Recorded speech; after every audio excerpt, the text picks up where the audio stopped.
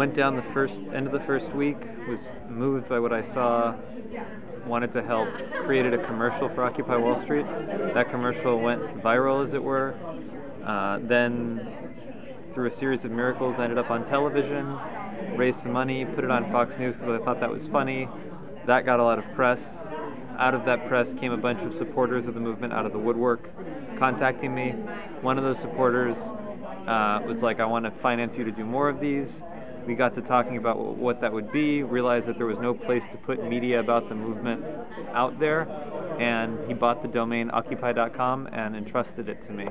Occupy.com is a media hub for the movement. We have every kind of content that the media is producing, video, music, articles, photography. We will hopefully have games at some point. The idea is for all the thousands of media makers who are making stuff in the spirit of the movement to find an audience out there in the broader culture. And the overarching thrust is to move the entire world over to the spirit of Occupy. Occupy movement demonstrated the importance of Twitter and Facebook. That was demonstrated before Occupy came around. It made it once again eminently clear how important these communication tools are for spreading the word.